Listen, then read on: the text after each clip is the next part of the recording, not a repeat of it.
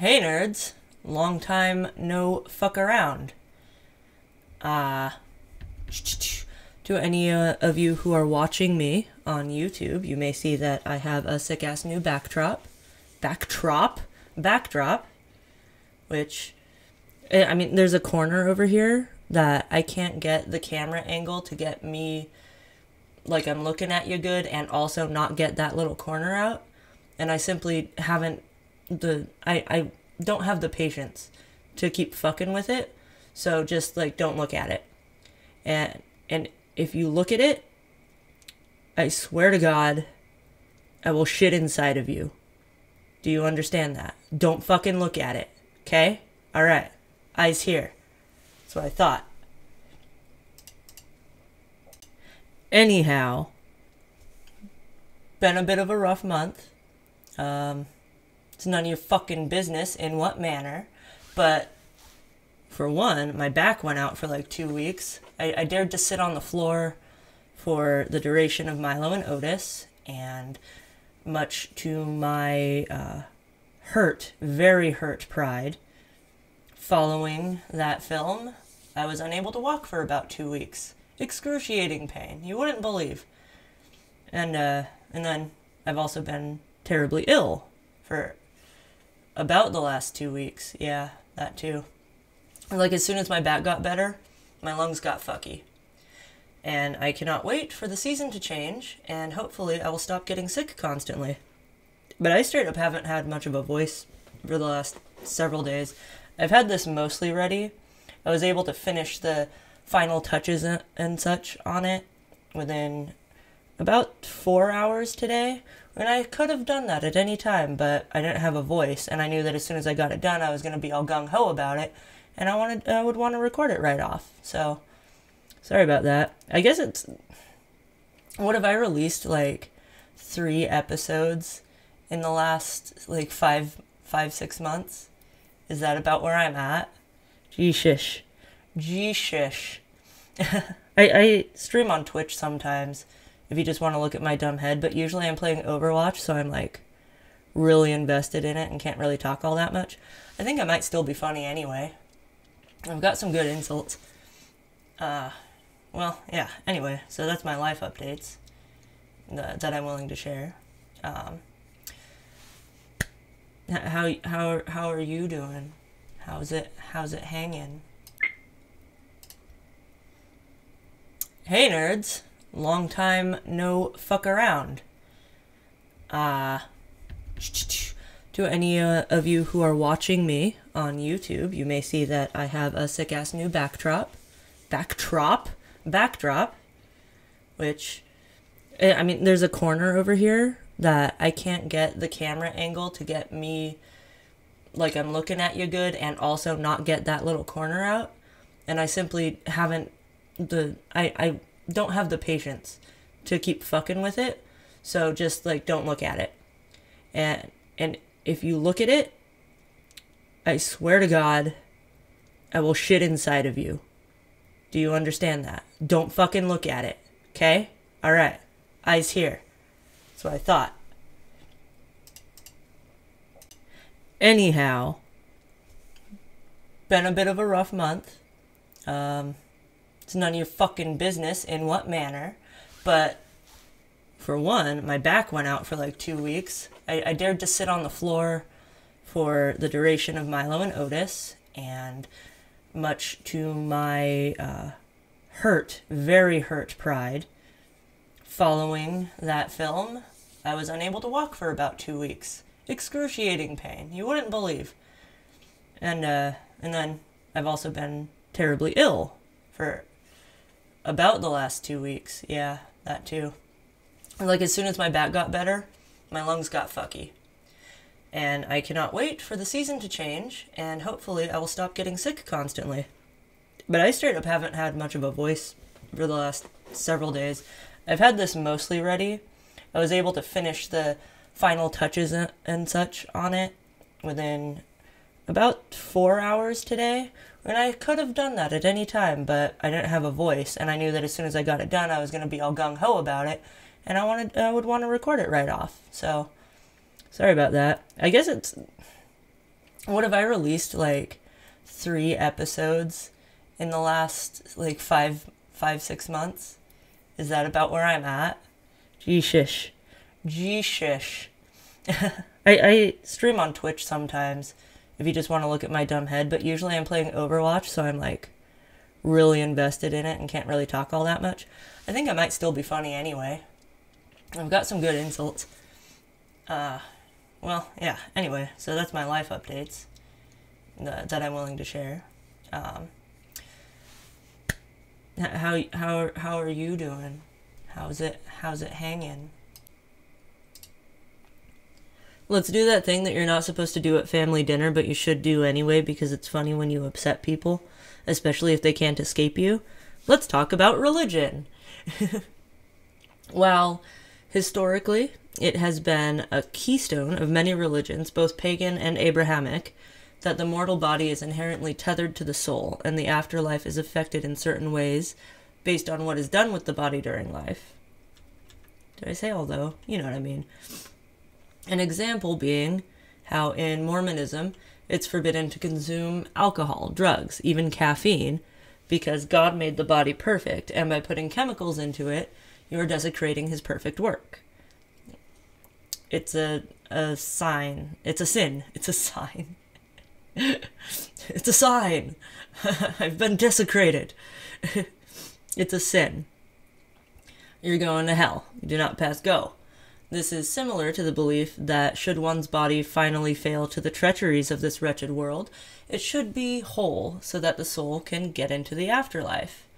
It's as if there's a belief that by leaving behind, or discarding, if you will, a piece of your body, which is perfectly made by the sculpting hands of the omnipotent creator, you are disrespecting them and denying the gift that was given to you.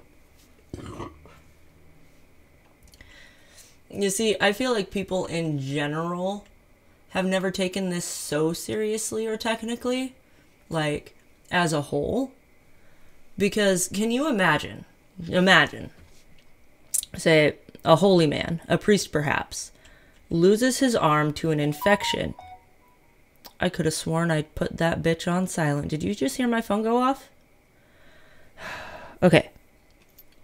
Holy man, a priest, loses his arm to an infection in the year 834 AD.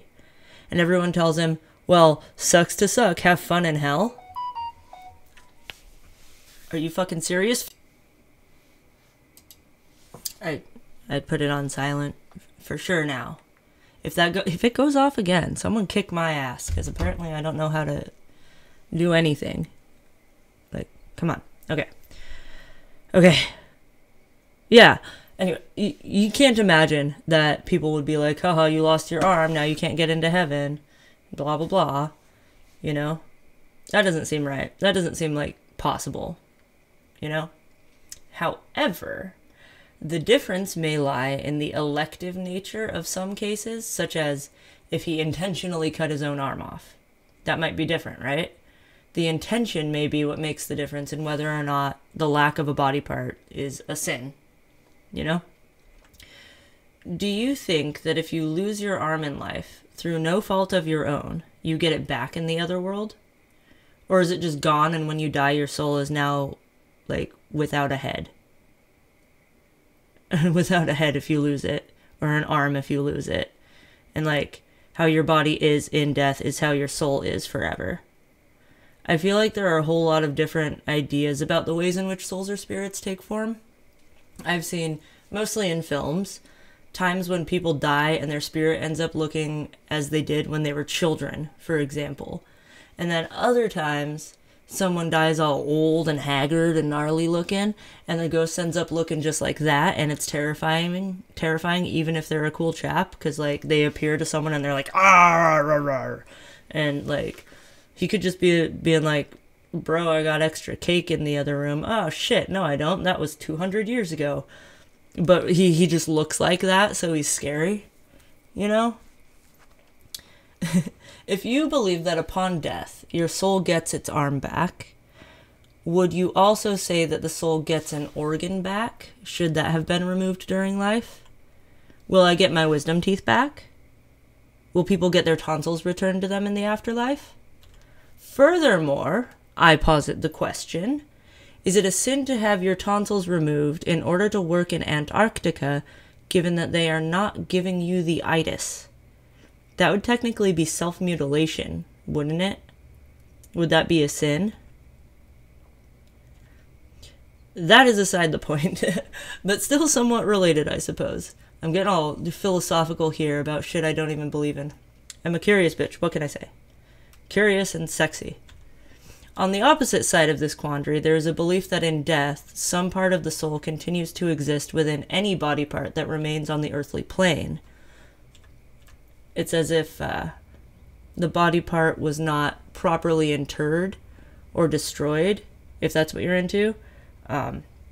The soul of the person cannot fully move on to their afterlife. I'm not sure if normal people think about this as much as I do, but due to my being a chronic spooky nerd, I think about it a lot without even realizing it. For example, I swear one of these days I'll make it through 2 episodes without mentioning this. But you know how in Supernatural, when they're dealing with a haunting, they look for the body and burn it? And sometimes they burn the body but find that the ghost is still there. So they have to go find the hair in the wall or something, or the mummified hand, because that still technically remains and the ghost is still attached to it. So some people believe that even something so small as a lock of hair could keep a spirit on Earth doing weird shit. Side note, just the other day, I learned about some haunted dolls, and let me tell you, that shit is terrifying. I've always been scared of dolls, to be honest, probably because my sister's a bitch and she made me watch Chucky when I was far too young to observe such a horrible, horrible thing. I still hate Chucky. I don't care. I don't even care. But they used to make them with real human hair, and even in the likeness of real living or recently deceased children, sometimes with the hair of those actual human children. And hell no. Hell no. If anything is haunted, it's that doll with real human hair. I don't even give a fuck. I'm a skeptic 99% of the time, but I will not be fucking with that weird little bitch. You keep it in the cupboard, or you burn it. Burn. Why is that still there? Fuck history in this one instance. Jeebus. Also, because of the attachment to the soul to small pieces of the body following death, do you think the tooth fairy is living in a world of nightmares, haunted by the yearning souls of those whose teeth she took when they were children? Or do you think she uses the teeth of those people to capture and enslave souls when they die, like the teeth are some sort of insurance that she will have that soul later on? Are we all screwed? Are we all screwed? Are we all destined to be tied in vengeance or in servitude to a fae? Honestly, we all probably are anyway, for a variety of reasons. Best to just accept it, I suppose. You know? Like, that's gonna happen. Whether it's the tooth fairy or some other weird shit, I give up. A cursory search across the land of the internet brought up a whole lot of interesting stories about individuals who have had strange experiences following an organ transplant. Most of them only exist as very brief and vague blurbs in, like, listicles. Listicles. That sounds weird to me. Because of testicles. Yeah. Articles posted in list form. Some of them, I was able to find multiple postings that said the same few short sentences about these people, so I really cannot definitively say these stories are true, and I won't use any names on these stories just in case there's some ridiculous, potentially harmful misinformation going around about these very real people, you know? I'm not gonna be that guy. I just can't find enough verifiable information about these cases to feel comfortable putting people's names out there, you know? The spookiest one of the stories that I found was the case of a fella who was suffering from congestive heart failure. This was in the year 1995, supposedly. Hopefully you have an idea of how long people end up stuck on the waiting list for a transplant even today. So back in the 90s, he had to have been on that wait list for fucking ever. And I'll leave some links in the description to give you some statistics on organ donation and the waiting times and such at the end of the episode. Or at least I'll tell you about it. Remind me. Don't let me forget. Anyway, our protagonist was sitting there with a failing heart for fucking ever, and finally was able to be matched with an available heart to transplant into his meat suit.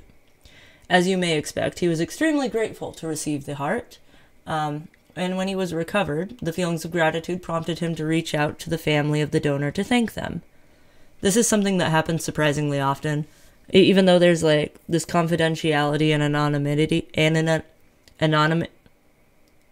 they keep the donors anonymous from the receivers, generally, because it helps to prevent people reaching out and being weird, causing psychological trauma, whatever. Usually they don't do that, but it does happen pretty often in cases where behavior is weird. Anyway, as far as this story goes,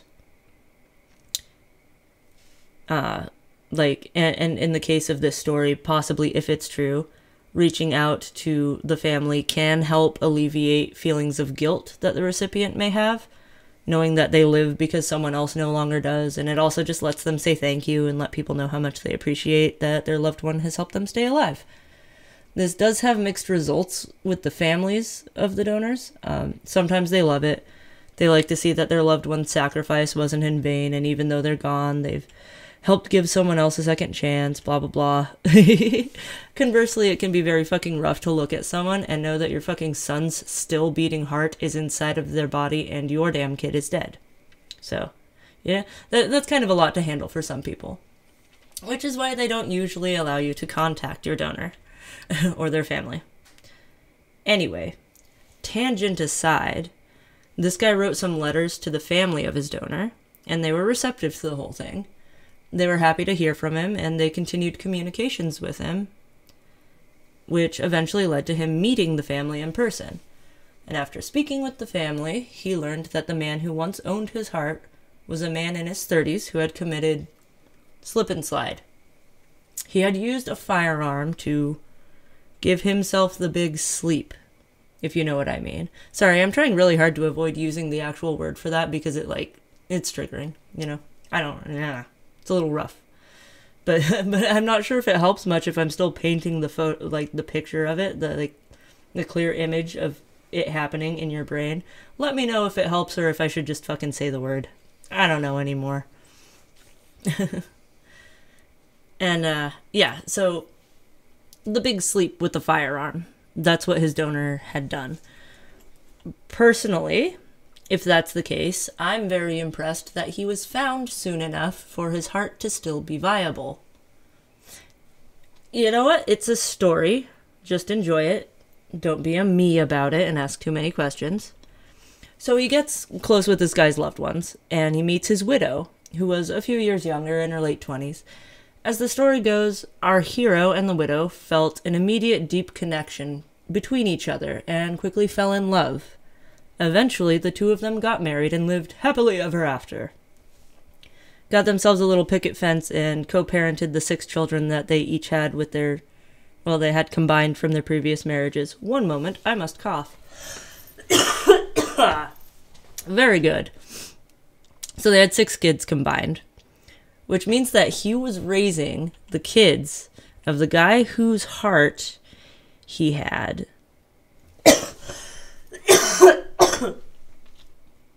Woo! And I feel like that would be really weird. Wouldn't that be weird? Like if I were one of the kids, I would be super weirded out. I would freak out a little bit. If my mom married a guy who had my dad's heart in him, but it wasn't my dad. I don't know. That's just a lot to me. That's a concept. That's a whole concept in its own. 12 years into their happy relationship following the transplant, our protagonist made a notable choice for himself. Let's just say that his body was found with the same wounds that his donor had. He had taken himself the merciless snooze. using the very same method that his donor had all those years ago. Isn't that spooky?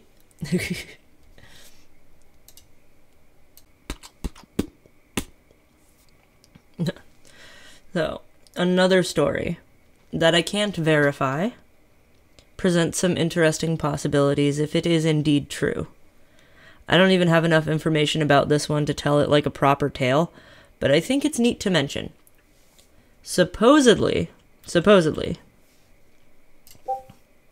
wow. All the stupid sounds. I even waited for the dryer to stop before I started recording, and yet everything's against me. Trying to fuck me up. And I personally can't stop looking at that corner of the screen that's showing the carpet. I can't. No. Yes, I've had enough. I'm just going to start talking through my coughing. I'm going to talk through every notification. And I'm going to place a curse on that corner of my screen. Anyway, this story. Supposedly, there was a 15-year-old girl whose liver started throwing a fit, like they do sometimes, and she ended up needing a transplant. Her body accepted the foreign organ without any issues and had no real need for anti-rejection drugs, which is basically a miracle, if you ask me. Hiccups now? God. I'm doing my best here, boys. But the strangest thing, and why she did not need to take those very standard drugs, is that upon the transplant, her body adopted the immune system and blood type of her donor.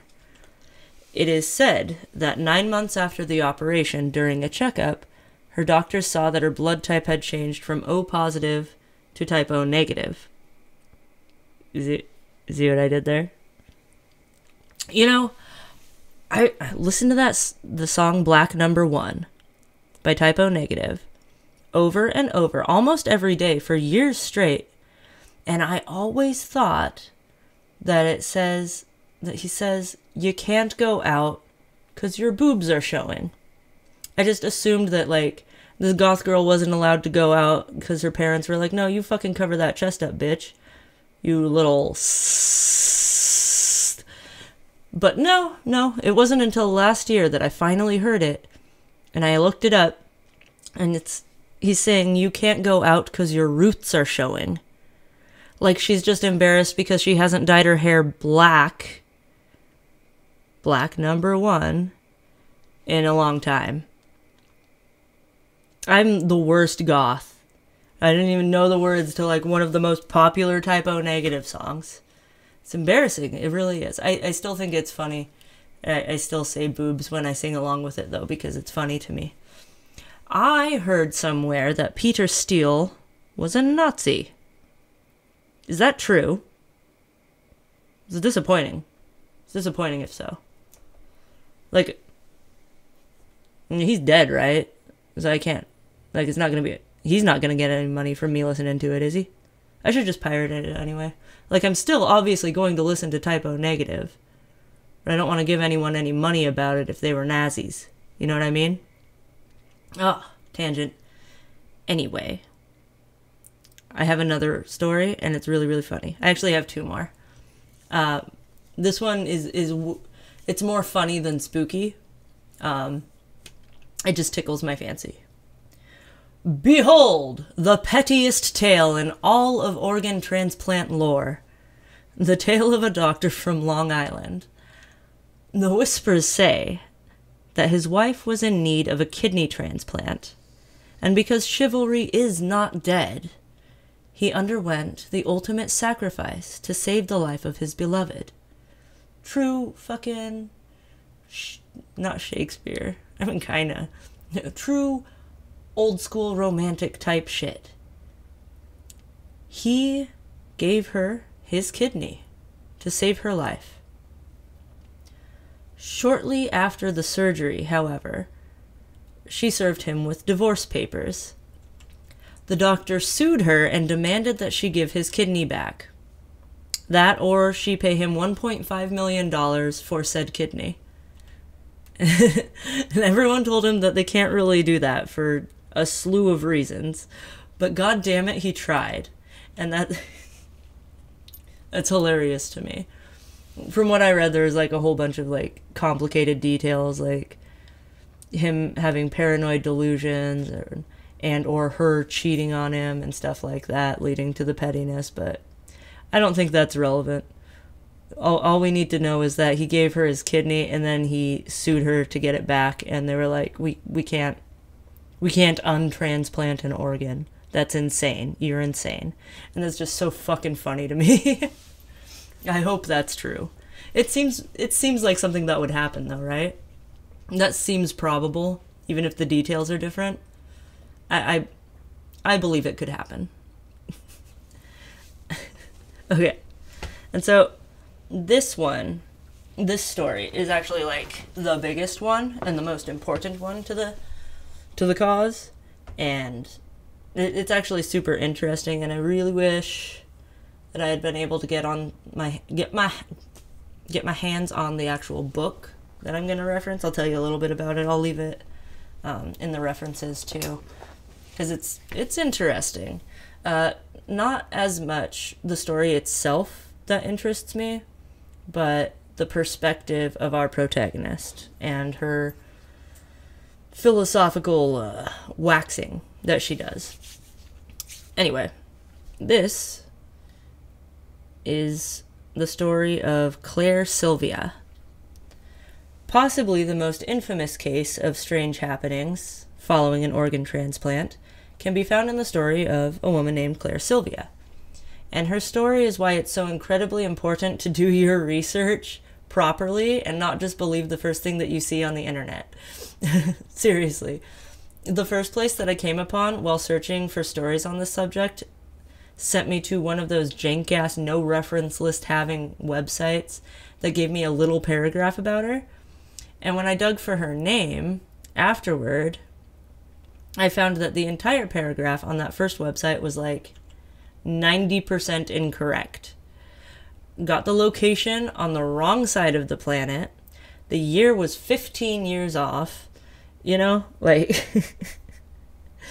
So if you find something interesting on the internet, type some keywords from it into another search and read some more about it before you tell anyone. Because can you fucking imagine if my nerd ass just told you this story with all of those incorrect details? I would die in shame.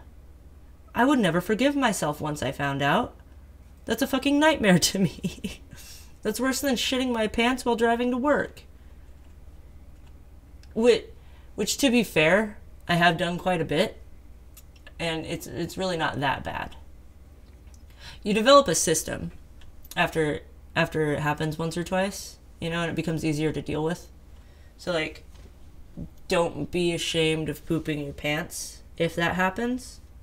Because I do it all the time, and I'm, like, really hot. So, like, obviously it's fine. Claire Sylvia. Like I said, her experience is one of the most well-documented concerning behavioral and spiritual changes following an organ transplant. She was always very outspoken about what she was experiencing, and it drew everyone's attention to her great question: where does the body end and the soul begin?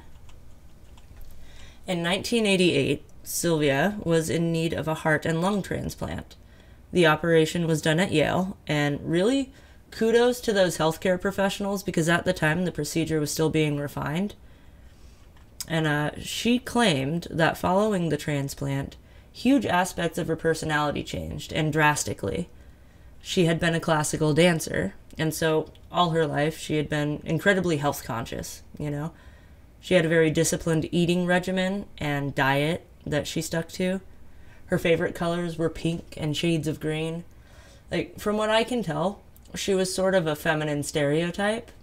Like, not to be rude or whatever, but that's how she's described. And, like, if you know what I mean. Never touched alcohol, loved to dance, very elegant in her demeanor. Heterosexual. About 5 months after her transplant, she began to have a very strange and vivid dreams. I was unable to find the details of these dreams, but she claims that within them were recurring concepts and clues that allowed her to learn about the man whose organs she had received.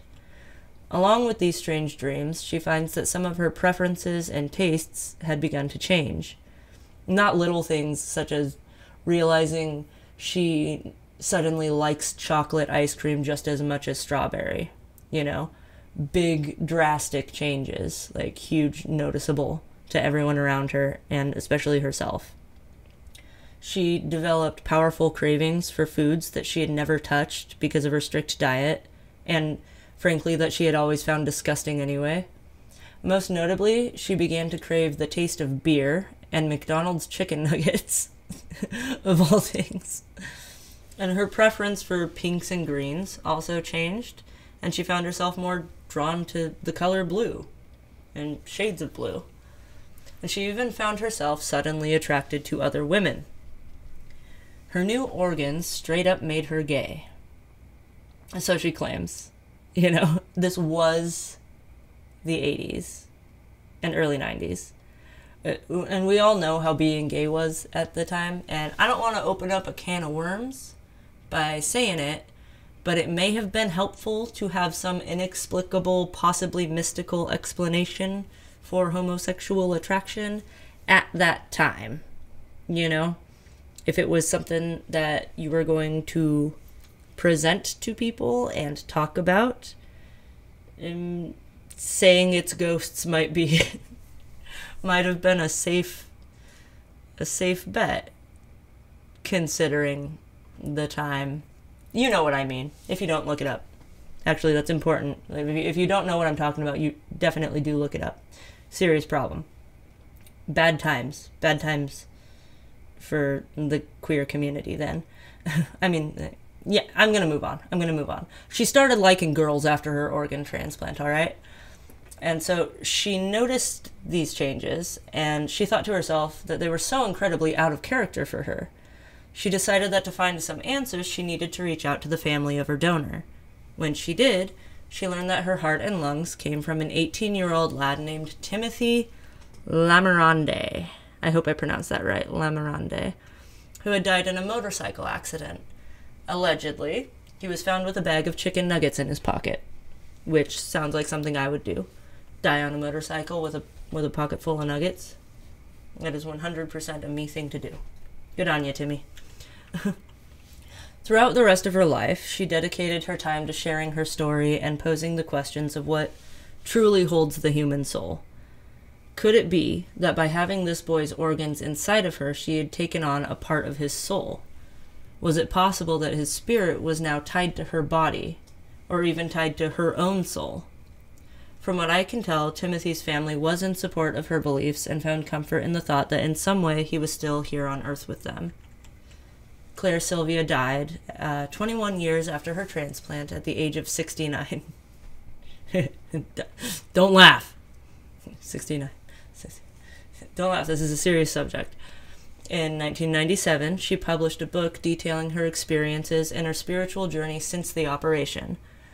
I was unable to find a free version of it, so I haven't got to read it myself. But if you're interested at all, I encourage finding it and giving it a read and then telling me all about it. I read a bunch of summaries and reviews, and I guess that's good enough for what I'm doing. But I still want to read it.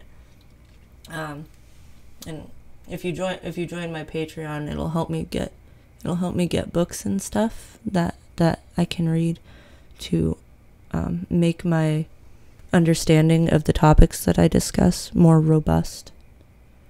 And I like books, but I don't make any money doing this, so I can't afford books for it.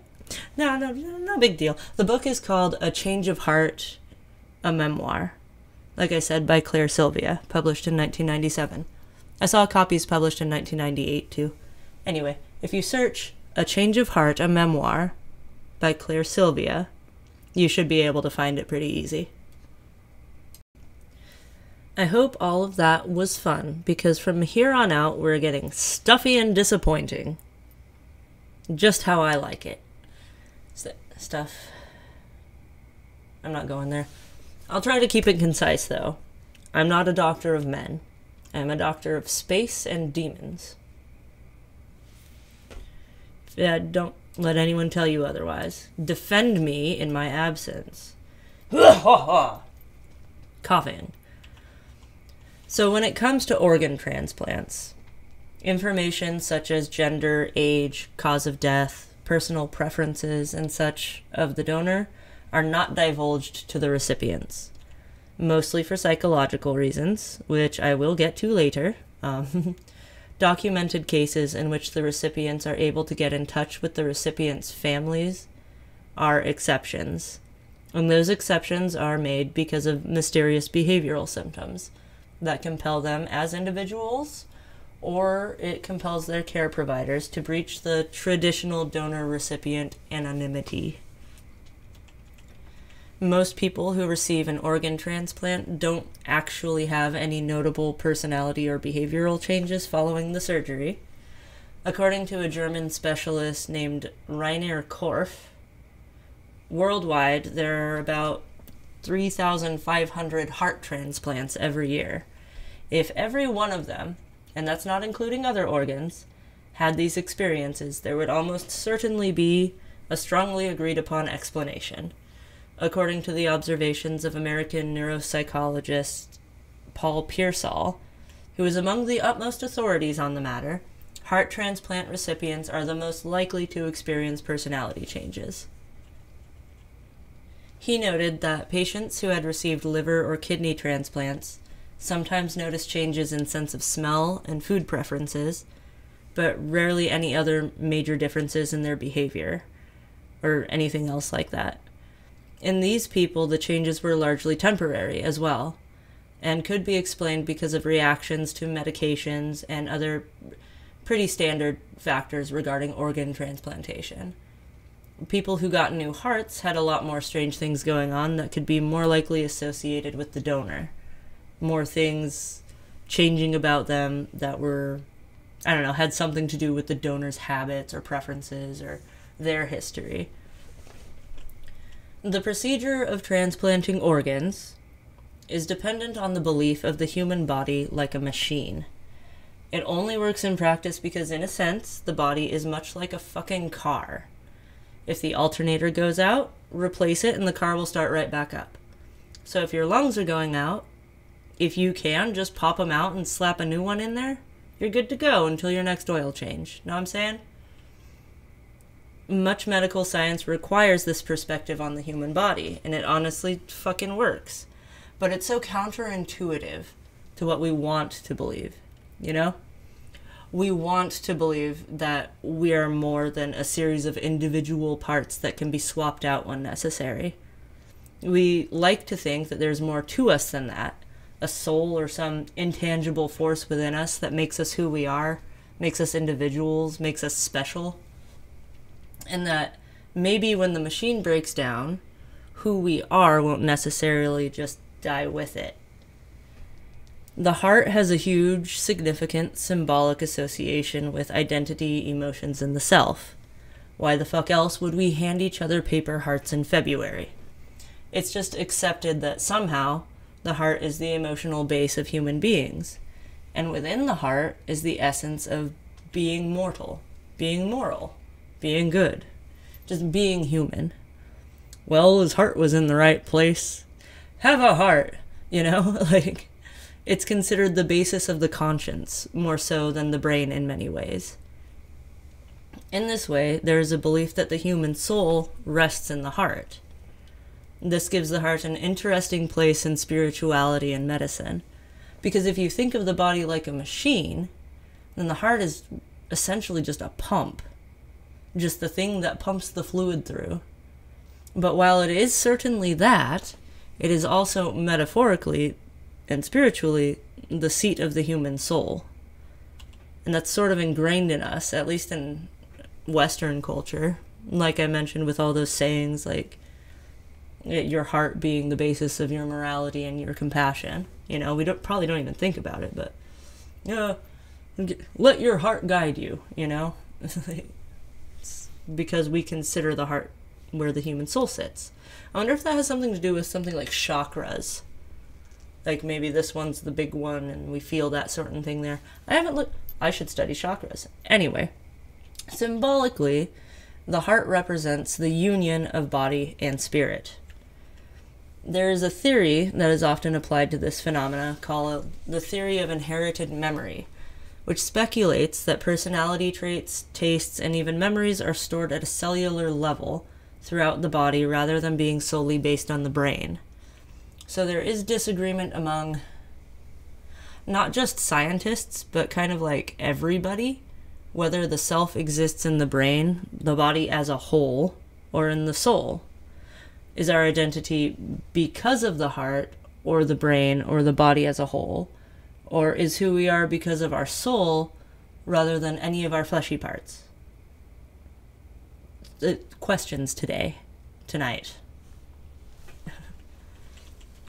So, before someone is determined eligible for an organ transplant, they are given a psychiatric evaluation.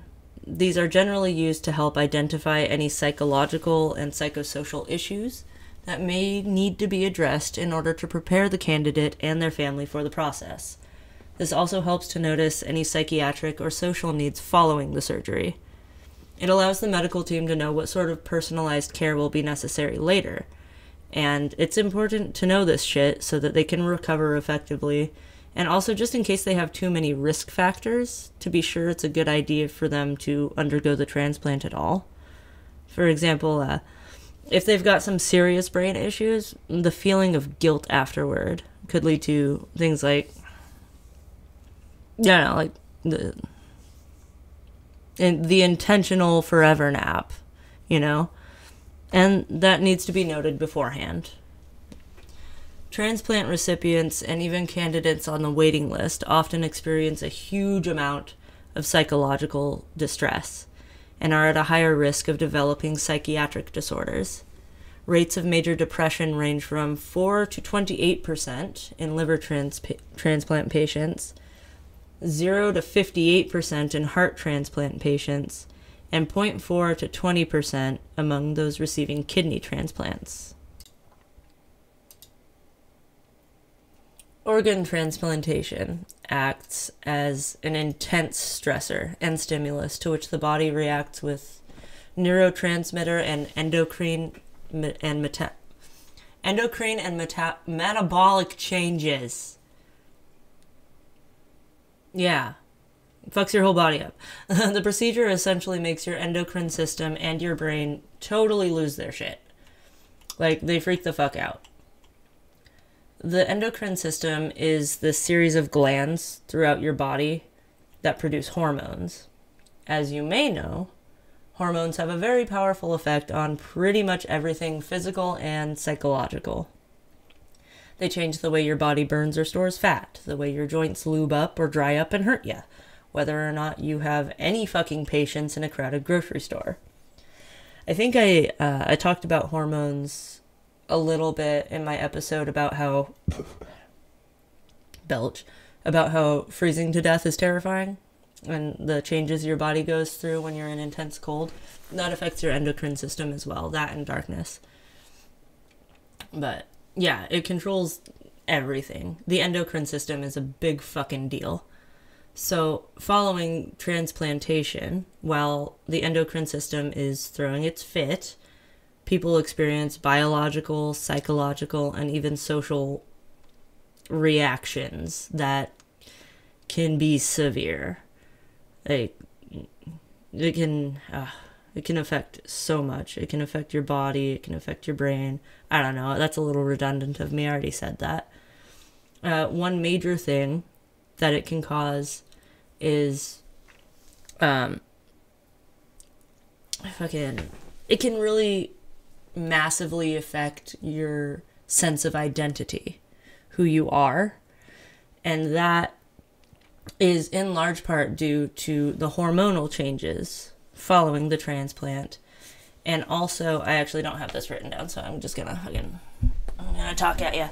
Another big reason for this is psychologically, even if it's unconscious or subconscious or whatever you want to call it, the part of your brain that's not your main dialogue somewhere inside of yourself, you are aware that your body is now no longer 100% the body you were born with.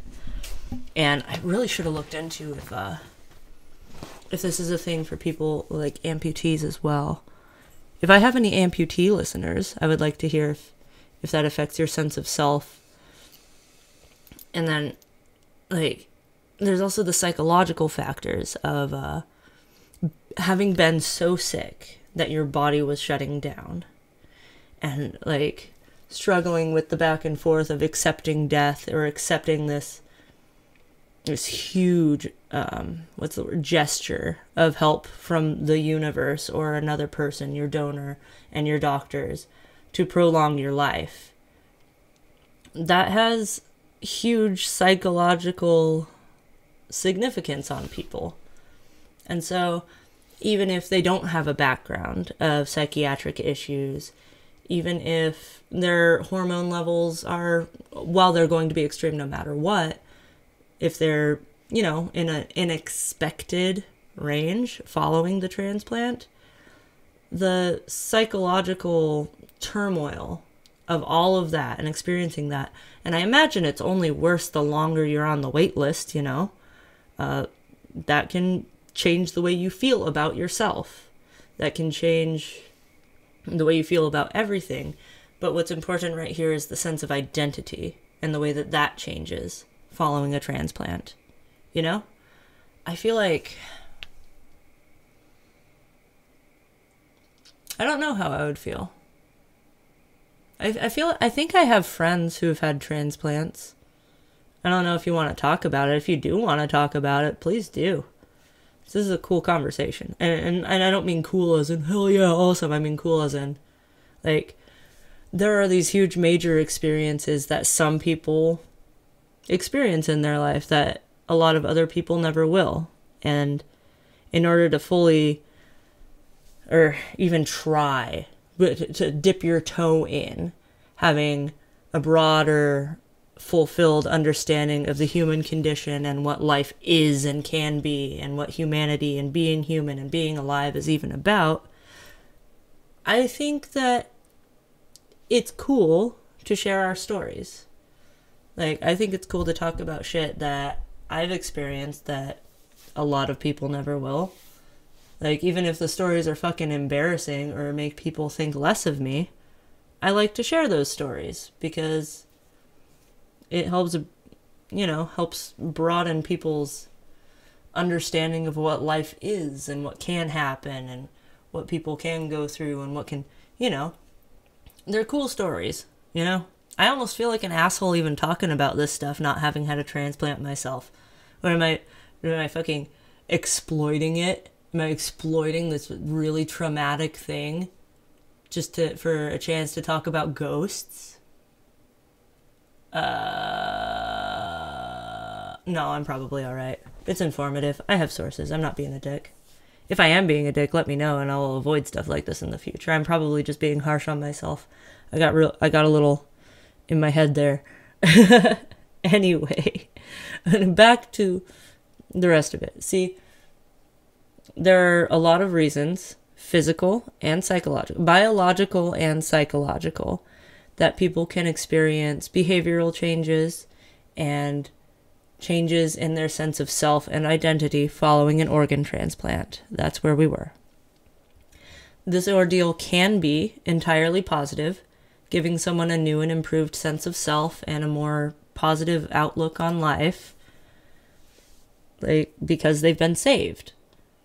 However, it can also cause severe emotional vulnerability and a negative body image, disorders with self-presentation, paranoia, and even panic because somewhere in their heads, they're aware that a foreign object is inside of them now.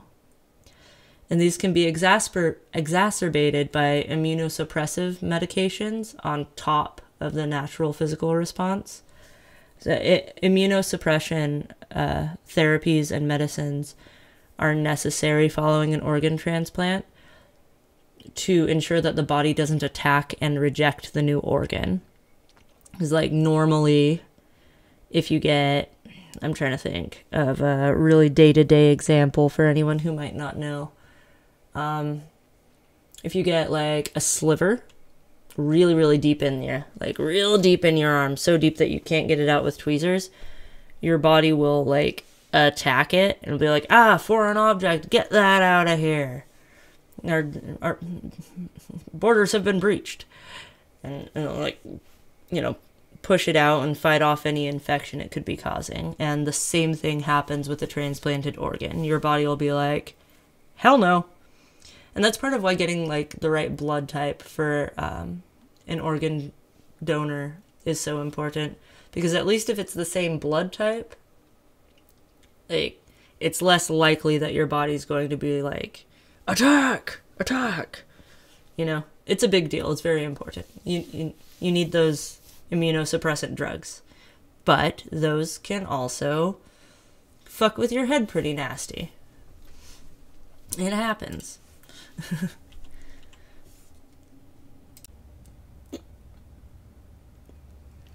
I do this with my face every time I accidentally click to record video before I click to record sound. So this is special just for all you video followers. The sound only listeners, they don't get this. It's all for you. And now I will list the most common beliefs concerning how and why these behavioral changes occur. Many people believe that the heart is the seat of the soul. As I mentioned earlier, and therefore, a new heart can bring new power and new life into the body, which changes the personality. There is also the belief in cellular memory. The cellular memory theory posits that we store our experiences, our memories, and aspects of our personality in the cells of our bodies. This means that when our cells are moved into someone else's body, they have some access to our memories and personal traits. The neuropeptide theory. This one I like a lot. I don't know enough about neuropeptides, but it seems pretty rational to me. This one was proposed by pharmacologist Candace Pert, who claimed that neuropeptides stored in each cell act as a sort of biochemical parallel of emotion. Previously, it was believed that emotions existed exclusively within the limbic system of the brain, but Pert proposes that neuropeptides, which are a protein-like messenger molecule that is released by the brain, that flow through the entire body, including the skeletal system, the endocrine system, the muscular system, even your booty fluids, that they can carry emotions and such through every cell of our body. And this could potentially leave an almost like a residue, if that makes sense. Your body gets used to having that flow through you, so it's sort of imprinted on the organs, and it flows through the new body when the organ is transplanted. Like how if you have a little bit of paint left on a paintbrush and you set it in a glass of water, and the water gets a little bit of paint in all of it. Kind of like that. Conversely, it could be ghosts.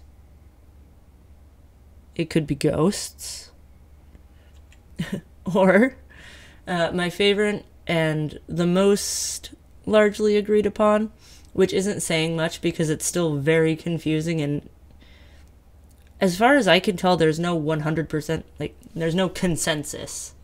There isn't a large majority of psychiatrists, medical professionals of any sort, who have an agreement on this.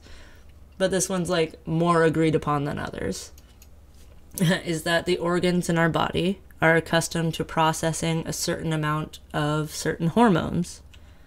And much like the neuropeptide theory, the organs remember their lifelong process with these hormones and the amounts of them, and it acts to adjust the hormones in the recipient to be more similar to those in the donor. Which makes a lot of sense, because things like our preferences is particularly notable. Our sexual preferences. That one's really obviously rooted partially in our hormonal levels, you know?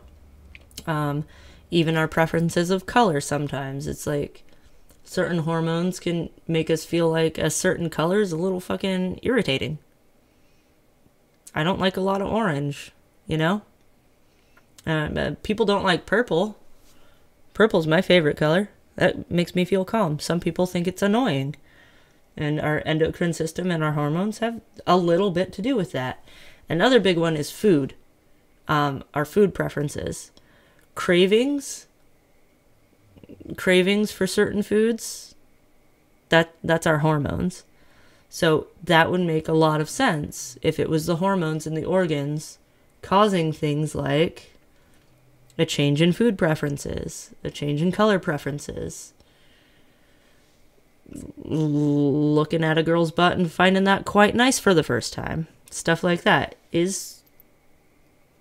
could be explained if it had to do with the hormones from the organ, like doing stuff. And that also ties in with how after a transplant, the endocrine system of the recipient's body is in fucking overdrive. It could just be pushing stuff through more. That's why I like that theory the most, anyway. So there are a bunch more. In my sources, in my reference links, there are a whole lot of them. I'm not sure if it's obvious which ones say what, but if you want to look at other theories about why this happens, there will be a link in there somewhere. So in conclusion, I have no conclusion actually. I think the hormone thing, but if that hasn't been, like, actually proven yet, you'd think that would be relatively easy to prove, right? I imagine like we could just check the hormone levels in everyone and compare them. Like if that were true, I feel like it would be more likely that there were some more solid evidence of it by now, at least readily available. I mean, because I couldn't find none. But it seems to be that behavioral changes are due to hormonal changes caused by the introduction of an organ that is adapted to a different endocrine system.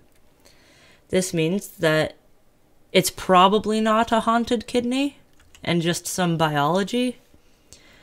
On top of that, the psychological changes that follow an organ transplant, particularly the identity crisis and paranoia, could be causing these recipients to simply act out of character or even to imagine these changes or end up in a state of delusion.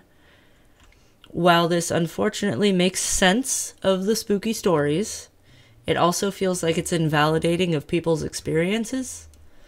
Honestly, I feel like I'm brain shaming people by saying that. I don't know. Oh my God.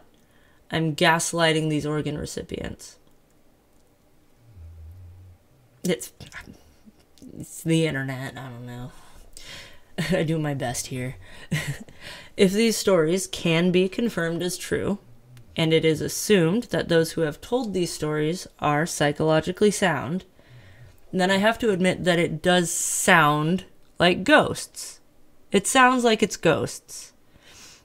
The behavioral changes, such as a change in sexuality or an interest in foods that they originally disliked, those are easily explained by hormonal adjustments following the procedure.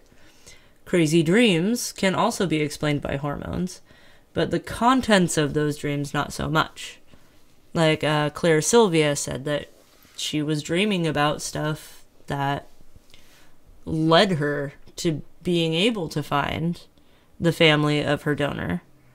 How could that happen? You know? Memories and visualizations brought on post-operation, if not the result of psychiatric complications, that also sounds like ghosts to me. So today on BackAlley Alchemist, we've decided that maybe ghosts. Probably not ghosts. But definitely maybe ghosts this time, you know? So currently, there are more than 100,000 people on the waiting list for a life-saving organ transplant. I know I'm going to be that guy. I'm going to be the guy. And I already told you how grueling it can be to be waiting around on that. The perpetual uncertainty of whether you'll have a chance to keep living, even just a while longer. Sometimes having to hope that someone dies so you can live longer. Like, that shit must really suck. I mean, if you're dead, you don't really need your heart anymore, do you? And also, would it not be fun to haunt a new bestie and make them eat food they used to think was gross? Come on, that'd be hilarious. Like, what else are you gonna do? Unless you have some religious or spiritual reason not to sign up to be a donor, there aren't really any downsides. I used to always say that I refused to be an organ donor because I don't get to choose who gets it, and I don't want to help save the life of an asshole. But honestly, that's just because I always forget, and I think that it's funny to say. Makes me sound like a real asshole, and I find that hilarious. Anyway, I think you can sign up at any time that you renew your ID or your license. So, if you do that, you could save some little girl's life or something. I'm done preaching now. This is a really good episode for follow-up questions. Let me know what you think. Do you think it's hormones, psychiatric disorders caused by the unbelievable stress of having the surgery, or do you think it's ghosts? I don't think I've ever been so genuinely interested in what you guys think. I mean, I'm always interested, but it's usually not something so like I usually have a reasonable conclusion. I'm usually pretty convinced of like the explanation when I present it, you know? This one I really do. Like, the jury's fucking out. The jury's out, nerds. So find me on other sites. It's BackAlley Alchemist on YouTube and on the podcast platforms and at Patreon. It's Alley Alchemy 9000 on TikTok. I haven't been super active on there, but that's sometimes I'll talk about spooky stuff, but usually it's just kind of my rantings and ramblings. I do have a Twitch. I don't really talk about spooky stuff on there. I might. I've been trying to figure out ways to do so, but I'm not really sure how to do it live with the amount of research that I do and the organization of the thoughts. It was suggested to me to just go live on Twitch while I do my research and talk to people about the stuff I find as I find it. But I'm not sure if that would actually be entertaining, because it would be a lot of me going, I don't know if you can hear my clickety-clack, but it's me typing. I'd be like, what? Click, click, open new Word document, click, click, click. I don't know. It seems like it would be boring. And also, I like to have, like, 8 different things making noise at me while I research, because my brain can only focus when there are 3 different types of chaos going on at the same time. And I don't know, but I'd be willing to try if you guys were interested in it, and if you wanted to like go in and watch me and ask me questions. Since I am a professional researcher, I can look up stuff for you if you don't know how to look it up right. I don't know. If you have ideas for stuff that I could do on Twitch, if you wanted to watch me live, let me know that. So, references will be in the description, and I'll be on Patreon with extra sources that I didn't end up using. Wait, I already did that. I did that already. I got a full list of resources on there, including the ones that I did not use for my actual video. Yeah. Fucking, hopefully it won't be this long before I upload again. And later, nerds. I have a piece of paper. I've also got a piece of paper right here And I will be thanking my patrons and supporters. I would first like to thank Nikki and I think Rachel because I believe that you guys support me on Anchor. I think. I haven't checked this month, but you have before, and I thank you. And my patrons, Dale, Walter Fate, you make me do this, 5-time heavyweight champion Patrick the Breezy P. Finnegan, Nile. Wow, usually I'm good at pronouncing, so you know who you are. Brent Hester, Duncan Idaho, and Matty. And to everyone else who has been a patron before but was unable to continue, I appreciate you all. Thank you for being the greatest nerds in all the land.